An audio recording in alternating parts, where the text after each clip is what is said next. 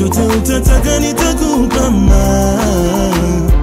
guys, welcome back to our channel. It's your girl Fanny&jessy back with another reaction video. If you're new to this channel, make sure to give this video a thumbs up, share it with your friends, and of course do not forget to subscribe. Like I said, my name is Fanny&jessy. On this channel we post reaction videos, so if you want us to react to something, drop us a link in the comment section below and we'll do it for you. And you can check out our other stuff in the description box and just feel free to enjoy. So today we're going to be reacting the 70,000 Jannah without judgment. So without wasting time, let's get into the video.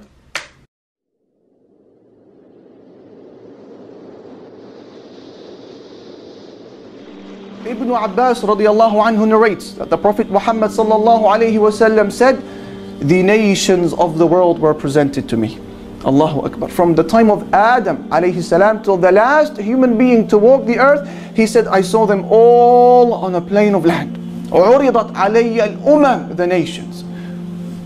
Some of the scholars says this was in a dream, which is revelation, and others have said this was during the night journey, and there are other opinions as well. He says, فَرَأَيْتُ النَّبِيَّ وَمَعَهُ الرَّهْطُ وَالنَّبِيَّ وَمَعَهُ الرَّجُلُ وَالرَّجُلَانِ وَالنَّبِيَّ وَلَيْسَ مَعَهُ أَحَدٌ.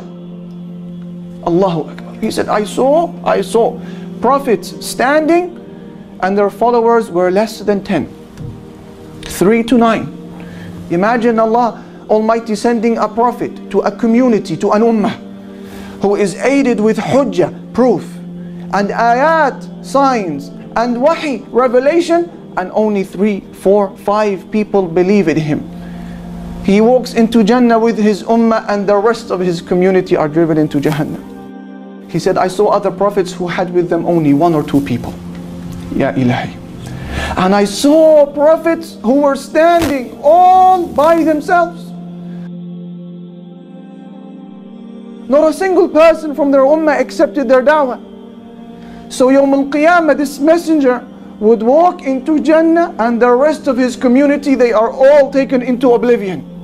Allahu Akbar. And now our messenger alayhi salatu wassalam is looking around, wanting to see his ummah. How many people will follow me? Where is my ummah?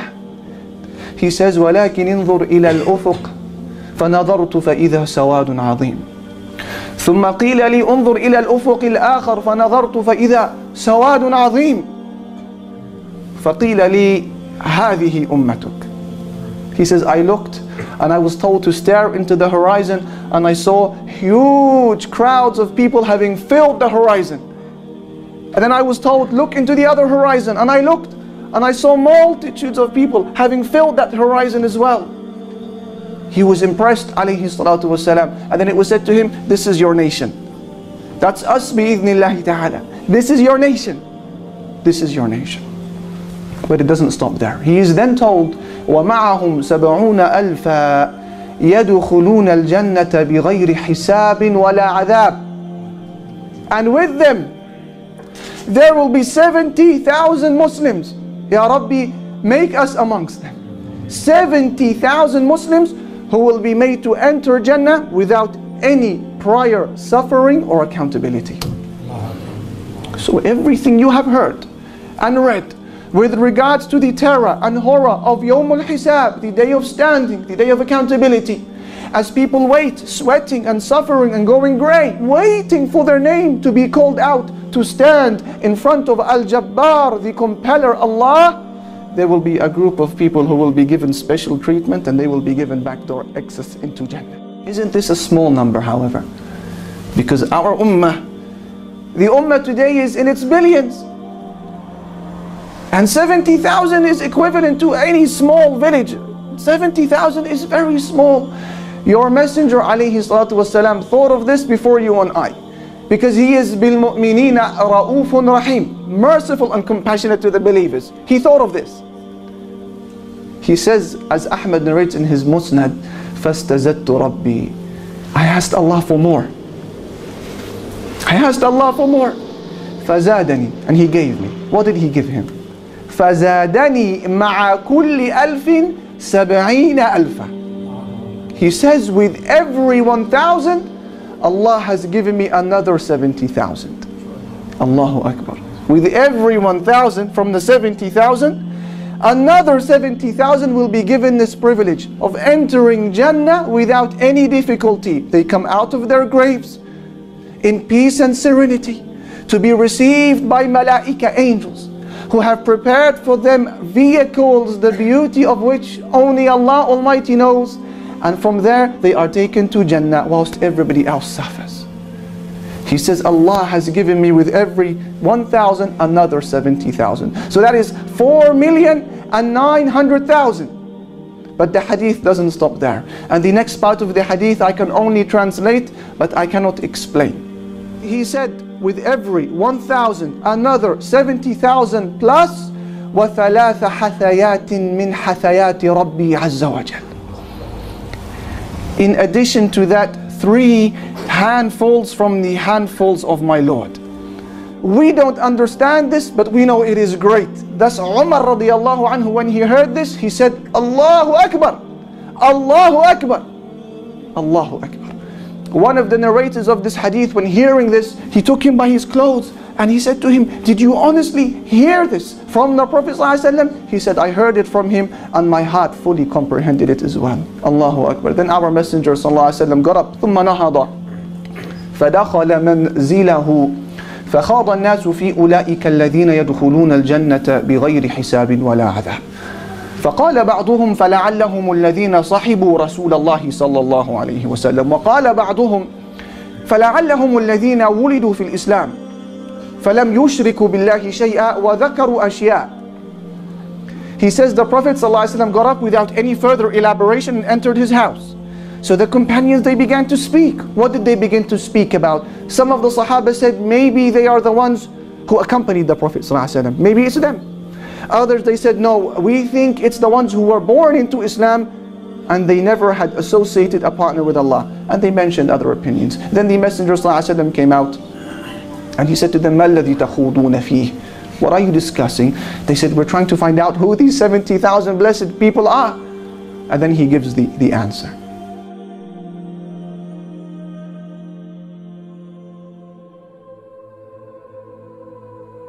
If you and I are a people who fear the day of Qiyamah and the horrors associated with it and its longevity, then these are 4 characteristics that we should try to apply should we wish to be spared.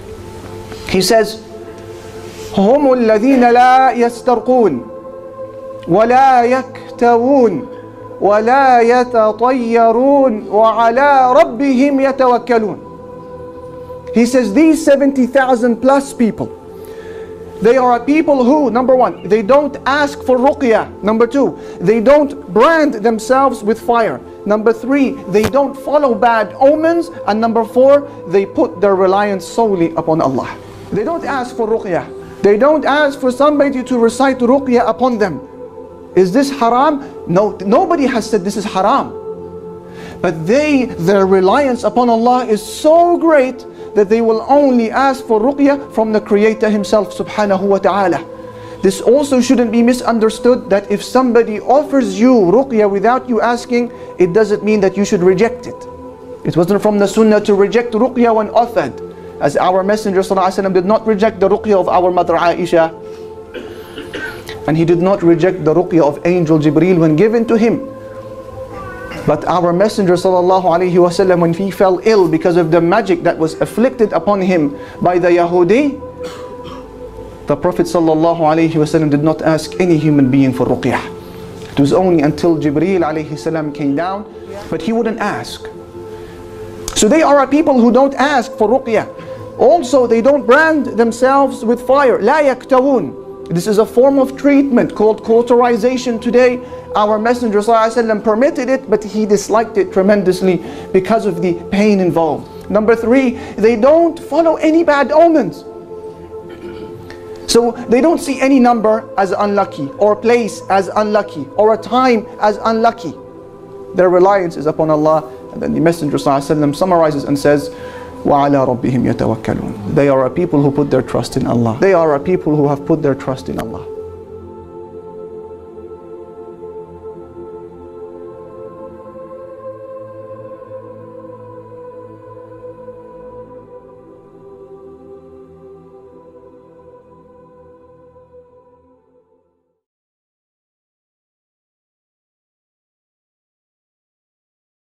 I love this video. And you just have to trust God. I mean, that's a must. Trust God, give yourself to God, and let him guide you through life. That's the most important thing anyone can do. You're going for a meeting, trust God. You're on the road, trust God. You're eating, trust God. Just submit your soul to the Lord God.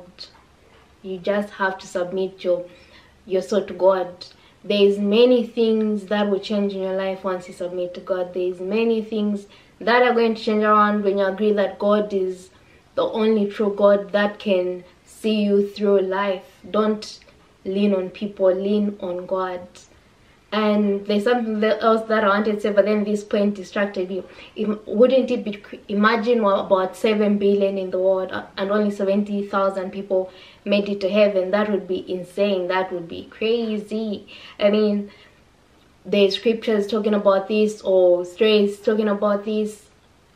Not the example that I just gave, by the way, but how everything is going to be. Imagine God has sent his messengers to preach, but people don't want to follow his word, and heaven ends up empty. Not empty, but with a few people. That would just be crazy. Why? What's stopping you from believing that, from believing the word of God? What's standing between you and God? Otherwise, this was a great video, and thank you for this suggestion. I hope you guys can give us more videos like this to react to. Make sure to give this video a thumbs up, share it with your friends, and of course, do not forget to subscribe, and I'll see you in my next reaction video.